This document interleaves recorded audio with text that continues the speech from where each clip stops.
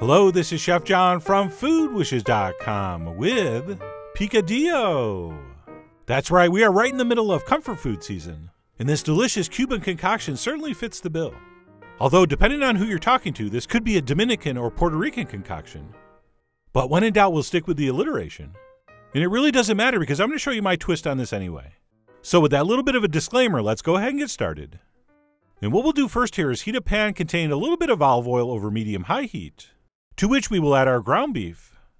And then armed with some kind of spoon or spatula, we're going to perform what we call in the business the old cook and crumble. And all that means is we're going to break up this beef as it comes up to temperature into as small pieces as we want. So you're going to see how fine I break mine up.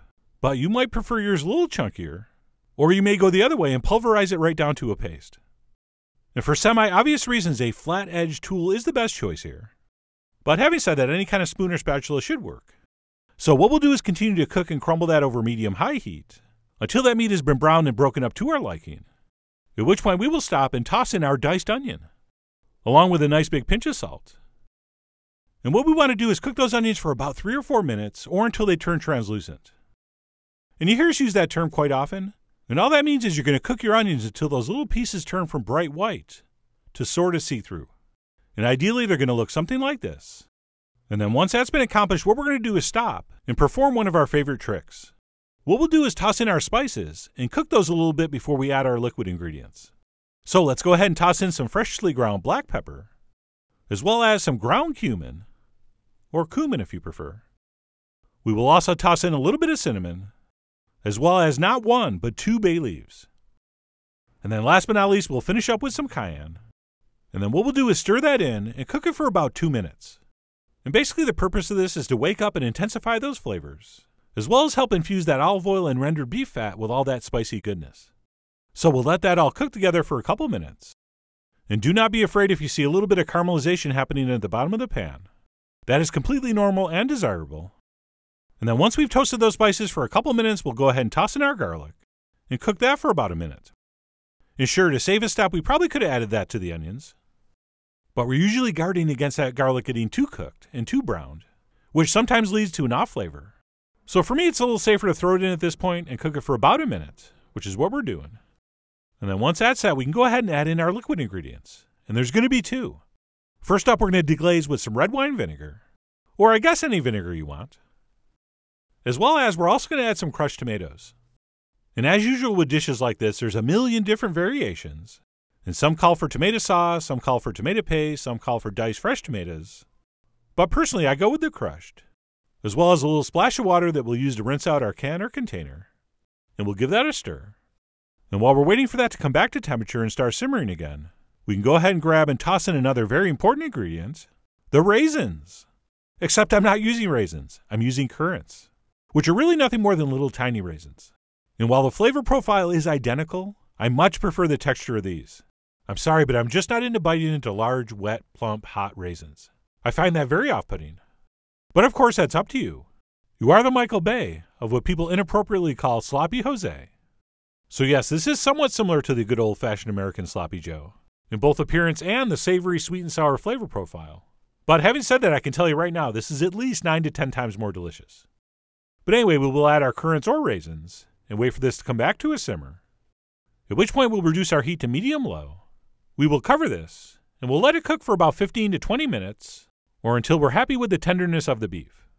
And obviously the meat's cooked, and you could eat this anytime. But by letting it simmer for a little while, you should get something that's a little softer and more succulent. So I let mine simmer covered on medium-low for about 15 or 20 minutes, at which point it was time to check it out and see how we're doing. And I could pretty much tell by looking at this and feeling it with the spatula that we were in good shape. But as you may have heard me say before, there's no money in guessing. So we'll use a fork to verify. And as I suspected, my beef had cooked long enough, which means we could move on to the final step, the adding of the sliced olives. So I'm going to go ahead and stir in a whole bunch of sliced pimento-stuffed green olives, which amazingly some people consider optional in this, but I definitely do not. Okay, for me these little briny bits really amplify that play between the sweet and the sour. So what we'll do is gently stir those in, so as not to knock out all the pimentos out of the centers. And then what we'll do to finish is cover this and let it cook for another 10 to 15 minutes to let those flavors mingle, at which point we should be ready to serve. After, of course, we taste for seasoning. which you definitely want to do after you add the olives, because that might very well affect the saltiness. So we will give it a taste and adjust if necessary. But I was very happy with how mine tasted, so I went ahead and served it up next to some rice. And I will admit this was my second attempt at plating, since in the first attempt I just spooned it over the rice, and it looked so unappealing it was almost disrespectful. So I tried it again next to some molded rice, which did make it nominally more attractive. But anyway, that kind of stuff shouldn't really matter when it comes to comfort food, since we don't eat those foods for how they look, we eat them for how they make us feel, specifically warm and happy, which was exactly how this made me feel. But above and beyond those comforting effects, this stuff really is incredibly tasty. Okay, we have the sweetness from our onions and currants balancing the tanginess from that vinegar and tomato, with all those wonderfully warm spices in the background. And as I've already mentioned, those little subtly bitter, briny bites of olive really guard against any kind of palate fatigue, which I think is a real key here. So hopefully you don't skip the olives. But if you do, please know you've made a huge mistake. But anyway, that's it. My take on Picadillo. Those L's might be silent, but your dinner guests will not be. They will be making all kinds of sounds of pleasure. Or at least that's the plan. So I really do hope you give this a try soon. Head over to foodwishes.com for all the ingredient amounts and more info as usual. And as always, enjoy.